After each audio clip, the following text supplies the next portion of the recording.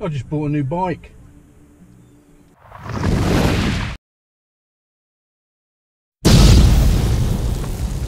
Another gas.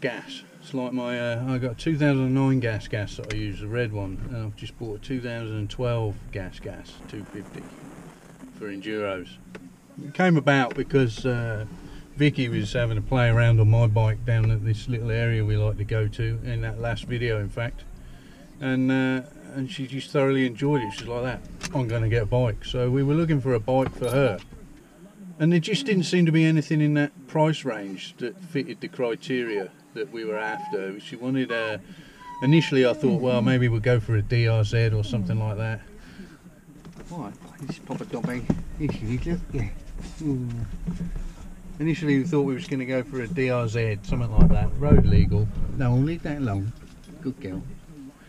And but then she said if she got good enough or felt that she could do an enduro, she'd like to do an enduro, and she didn't want any feelings that the bike was holding her back. She wanted to know the bike could do it and that she had to get as good as the bike. So we immediately knew we needed a proper enduro bike. KTM, gas, Beta, anything like that. Anything that we could get our hands on that was perhaps road registered as well, so she can just whip down to this little area, she can play around for a couple of hours and then she can ride home again and then do an enduro. That'd be great. Just couldn't find anything in that criteria. So what we did end up finding was there was loads of bikes in their sort of pricing bracket that would be a little bit of an upgrade for me.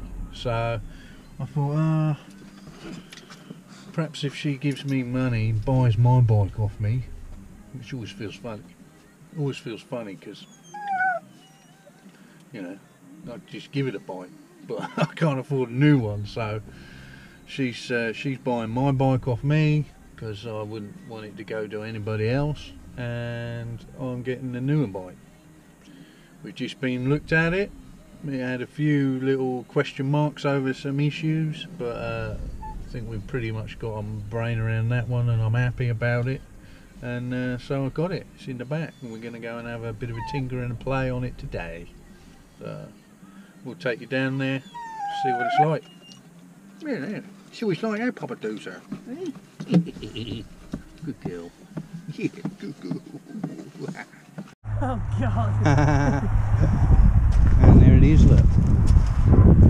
2012 next to me 2009, which I'm still loving, because until I figured out all the positions of everything on this, literally picked this up an hour ago and it's all a bit alien to me. So we'll have a play. Vicky's going to have a play on her bike now. Give her a few pointers and we'll see how we get on. What gear are you in first? First. Yeah, try, get moving, get it into second, and then use second gear. Use second gear? Yeah, even at that speed, and that will force you to use the clutch then, it'll smooth everything out. Right, okay. Alright?